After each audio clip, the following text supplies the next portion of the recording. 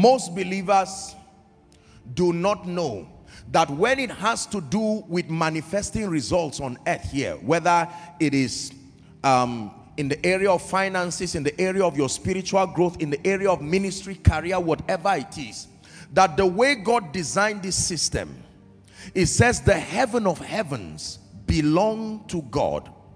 It says, but the earth has he given to the sons of men. You know what that means? That means, I taught you here that the dominion of the believer is shared dominion. Remember, we discussed this when we were dealing with intercession last week. That the heaven of heavens belong to the Lord, but the earth he has given to the sons of men. That means for anything to happen in the earth realm, please pay attention, there has to be a union of heaven and earth. Are we together? When Jesus wanted to come as the word made flesh, it did not just take a decision from heaven alone. There had to be a participatory work here on earth. At least we know people like Anna the prophetess, Mary had to donate her womb, Joseph had to be there. There were many people who played roles. Otherwise, Jesus would not have arrived.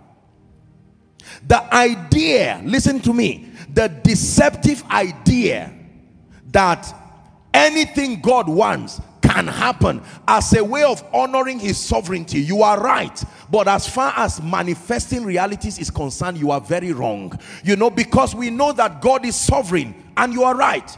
It is within his power. If God vetoes man, he's still not wrong because he is God. Are we together? But he has chosen according to his wisdom and his predeterminate counsel to make man able to participate in everything that happens on earth.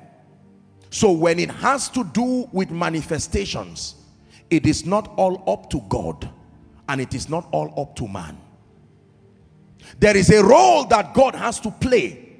There is a role that man has to play. Ignoring and neglecting your role as a man in hope that God is mighty and he will make things happen may be one of the explanations behind the frustration of many believers. You hear sayings like, one day go better. Have you heard it? That is a very bad way of thinking. It may be a sociological way of deriving comfort in the presence of failure, but I guarantee you, hoping that one day things will arbitrarily change is a total waste of time.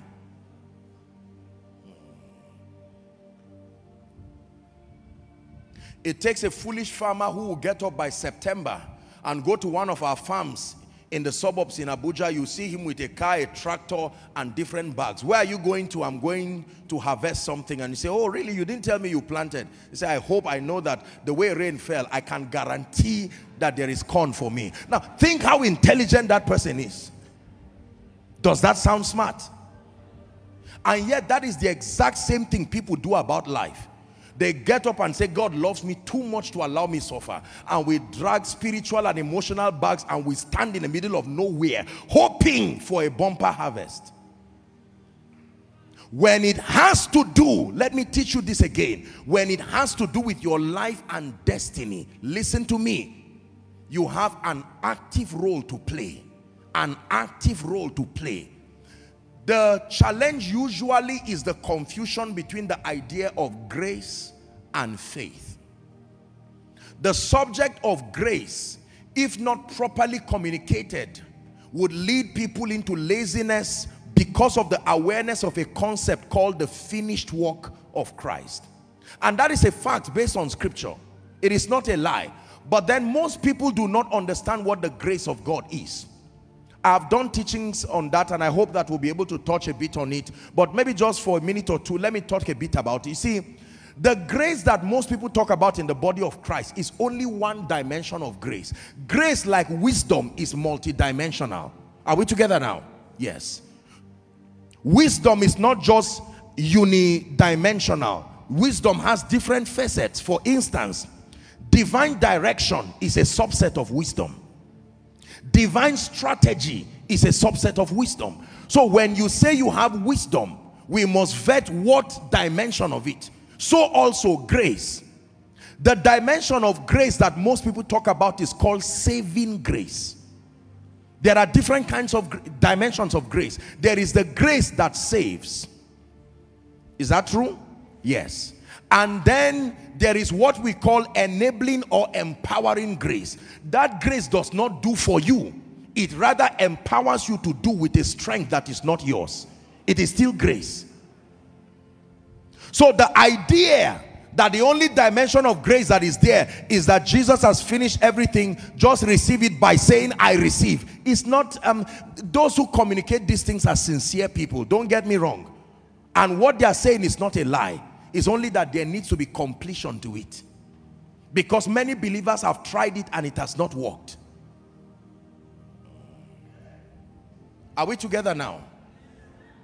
So when you talk about saving grace, if I will use that expression, the freest of all the graces is saving grace, because that one is the finished work. But you sit down there and don't confess your sins and don't open up to Jesus, and you see that you will go to hellfire. Is that true?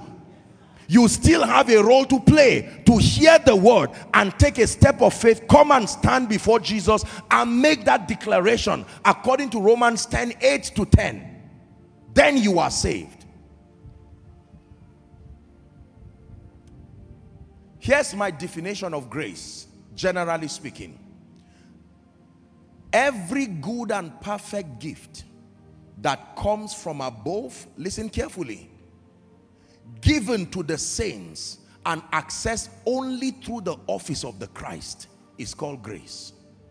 Every good and perfect gift that comes from above for the benefit or the blessings of the saints, but it is only routed through the office of the Christ. That means you cannot access it except through Christ.